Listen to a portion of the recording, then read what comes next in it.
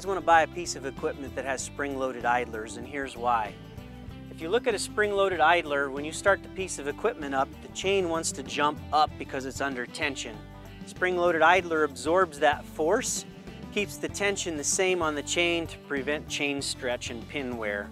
So that's a sign of a well-constructed piece of equipment that's going to cost you less maintenance over the long haul, the baler. So New Holland puts spring-loaded idlers on their round balers in every location that they can. So your main drives are all spring-loaded. If you look closely back here at the springs, you'll see a zinc-plated piece of metal in between the springs.